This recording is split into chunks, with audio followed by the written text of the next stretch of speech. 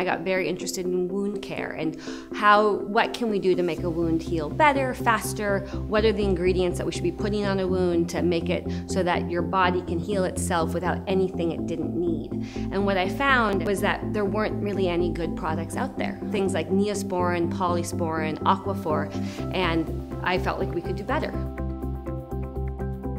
Because you're putting these ointments on sort of the most fragile skin. This is skin that's been cut open, that's been scraped, that's been irritated.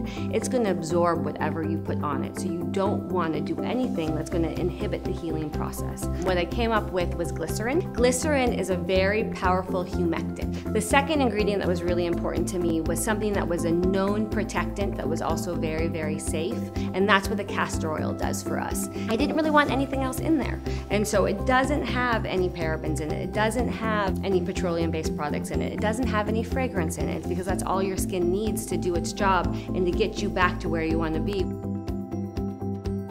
After I created the formulation, it was really important for me to prove that it was safe, to then do sort of 2 years of testing. And it passed all those tests with flying colors, and it actually is now classified as an over-the-counter drug, as a skin protectant, and I'm incredibly proud about that.